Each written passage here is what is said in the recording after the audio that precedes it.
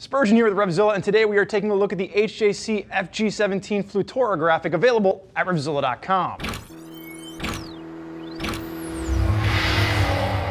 I like to call this the angry butterfly, which is not to be confused with iron butterfly. It was my idea that we would play the entire track to In-A-Gadda-Da-Vida behind this and make it a 17-minute video breaking down all the butterflies that you would see on the Flutura helmet. My producer said that was absurd and it was not going to happen. So I just wanted to point that out, that in my mind this is not going to be the Flutura. This would be called the angry butterfly if HJC was going for more of an aggressive audience. There's no way a Harley-Davidson rider is going to wear this unless you really spice up that name. Now with the FG-17, this is going to be a step up from something like the CL-17 in HJC's lineup. You get a fiberglass composite shell, 3 different shell sizes. We threw the medium on the scale, came in at 3 pounds 9 ounces. And it is going to be a DOT Snell rated helmet. Now, one of the things to note with this, it is going to be an intermediate oval fit. And what that means is it's going to be a little bit longer, front to back, a little bit narrow on the side, and it's going to be really a nice fit for the majority of you riders out there in the American market. So if you want all the down and dirty details on the FG-17, make sure to watch our detailed breakdown video where we take the inside of the helmet, we rip it apart, and we show you everything that's going on with the FG-17.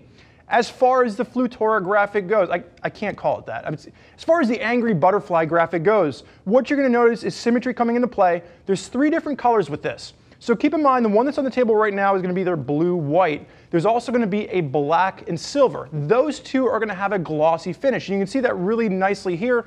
Gloss, it's actually going to be a really flat gloss to it. And then there is going to be some metallic throughout the different colors that you're seeing on the helmet. But if you're looking at the pink version, the pink is going to be a matte finish. So just keep that in mind. If you're not someone that traditionally likes a matte helmet, you're going to want to definitely be considering the blue or the black version.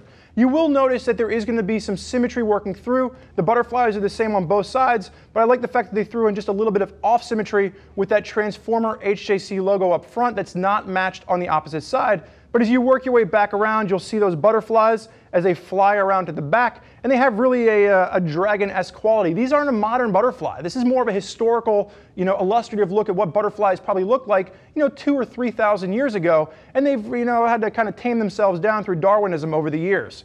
As it wraps around to the back, you'll see it finishes out nicely, and again, it is those metallic sheens over top of the flat or the glossy white that's really going to just give the helmet a little bit more of a pop. So if you're someone that loves butterflies, catching butterflies, dragons, anything that are winged flying creatures, the Flutura might be a helmet that you'd want to consider. Now, there's a lot of riders out there that are currently rocking the FG-17, and if you want to hear more about what they have to say, click the info button on your desktop or mobile device, which will allow you to read other rider reviews from folks that are already out there using the FG-17 on their rides.